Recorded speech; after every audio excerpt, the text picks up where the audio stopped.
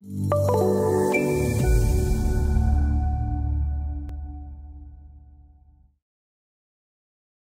next thing we want to do is we want to start to support our piping. So we need to support the jacket piping from the ground, and we need to support the carrier piping from the jacket pipe.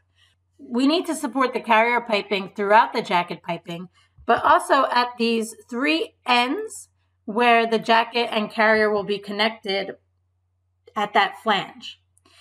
So we can do this by adding in a beam section, which will be rigid to connect the carrier to the jacket at the ends. And we'll start to do this by adding in a beam section called a link, which will take the form of a very small pipe, but it will just be a rigid connection link.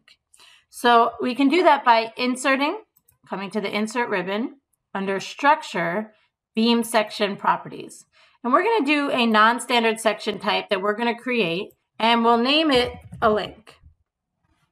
The outer diameter will be 1 inch.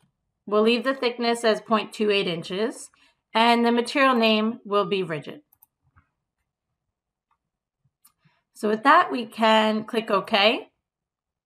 If we open our input grid on the Section ID tab, we now see this link that we just created, which means that we can add in beams that use this section ID.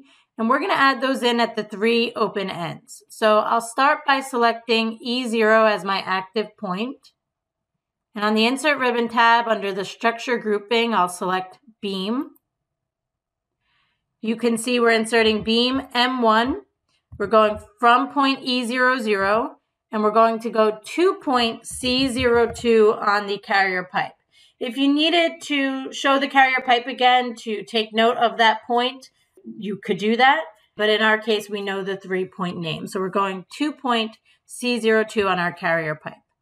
And if we press tab off of that input field, you'll see that the offsets, dx, dy, and dz are automatically updated. And because our offset was 0.003, and this is being shown with just 2 decimal points, it looks like it's 000. So there really is no meaningful offset here.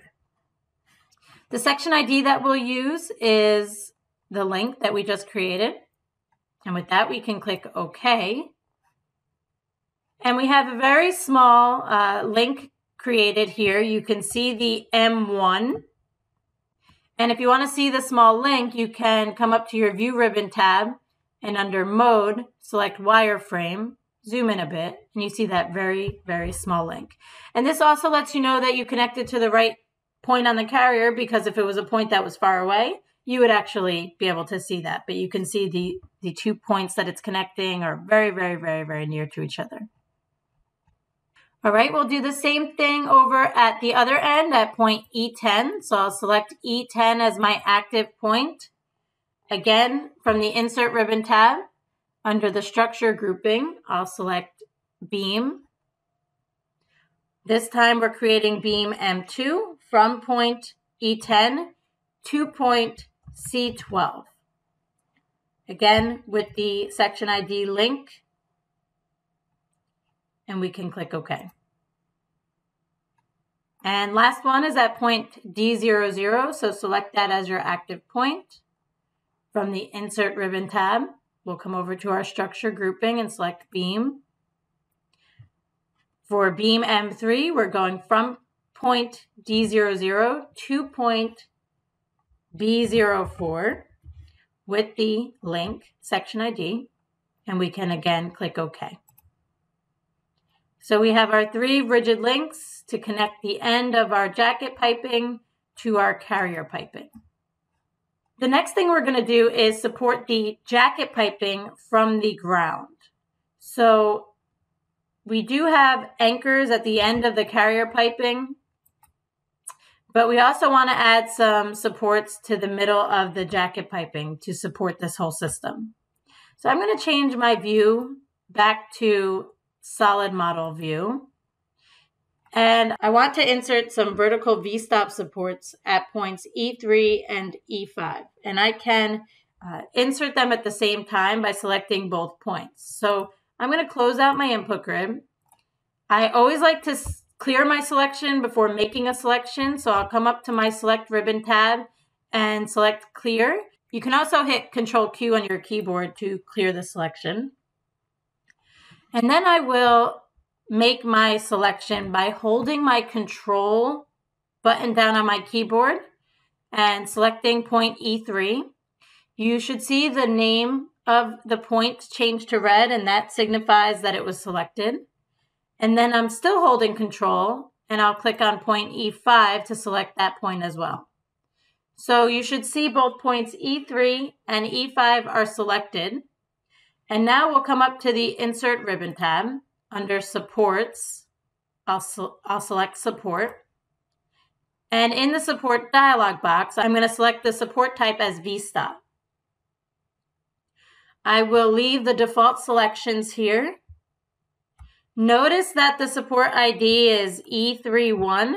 Even though I'm selecting 2 points, the first named point in my selection will be shown in the support ID input. And I can click OK. We see both supports come into the model at points E3 and E5. The next thing I want to do is I want to support my carrier pipe inside the jacket from the carrier 2 points on the jacket. And I'm going to do that at 4 points throughout the carrier and jacket piping. I'm going to do that here, here, here, and here. So at this point, you would want to take some notes down of these point names because we'll need to know them to input them into the support dialog. Now I'm going to open up my input grid again, and on the segment tab, I'm going to check show for my carrier pipe, and I'm going to uncheck show for my jacket piping. I'm just focusing on my carrier piping now. I'm going to place the supports on the carrier, and they're going to reach out to support it by the jacket.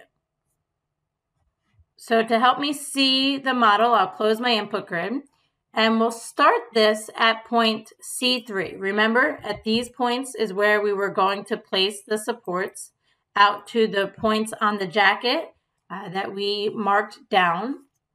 So starting at C3, this will connect out to point E1. With my active point as C3, I'll insert a support. The support type this time will be guide. I'll tab down to my gap up, which will be 0.2 inches. My gap left will be 0.1 inches, and my gap right will be 0.1 inches. And I'm going to apply a friction coefficient of 0.3. And I want to jump up to my connected to. Our default connection is to ground, but we're actually going to connect this to point E1 on our jacket pipe. So I'll type in E1. And we can click OK. You see that there are squares on the inside of the support in the left, right, and upward directions. Those represent our gaps. And there are no squares on the outside of the supports because this is not connected to ground. This is connected to the jacket piping, another point in our piping system. So we're going to do the same thing at point C5, C6, and C10. Same support and support settings, just connecting to a different jacket point. So I'll select C5 as my active point. I'll come to Insert, Support. All of the settings of gaps and friction are still applied, and we just need to change the connected to point. This will be connected to E3. And we can click OK. Continuing on to C6. Again, I'll insert a support. This one will connect to E5. OK. And next I'll pick C10 as my active point. Insert a support. And this one will connect to E9. And I can click OK. These supports are going to guide the inner carrier pipe inside the jacket pipe, and they will provide clearance at the side and top, and they'll rest on the bottom. If you found this video helpful, please give it a like. If you want to see more such series, consider subscribing to our channel. Thank you, and see you next time.